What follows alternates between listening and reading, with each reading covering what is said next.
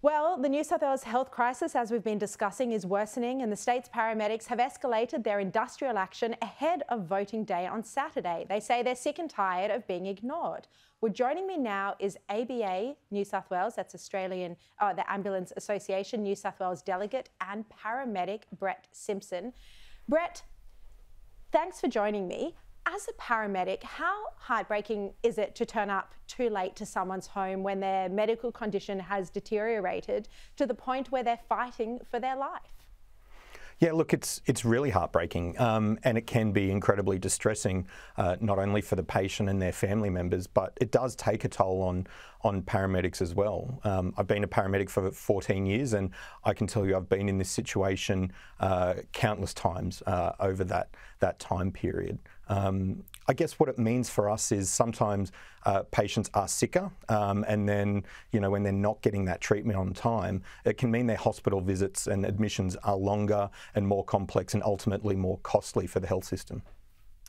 Look, what in your view is the actual issue here? Is it that there's not enough paramedics? Is it that there aren't enough physical ambulances? Or is it that the patients aren't being admitted fast enough at hospitals, and so, there's a backlog of ambulances there that can't get to more urgent cases?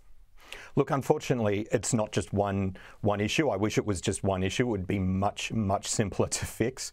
What we're seeing is a multitude of factors in New South Wales. We're seeing a lack of paramedics and vehicles, like you said. We've got some of the lowest paramedic to population ratios in the country.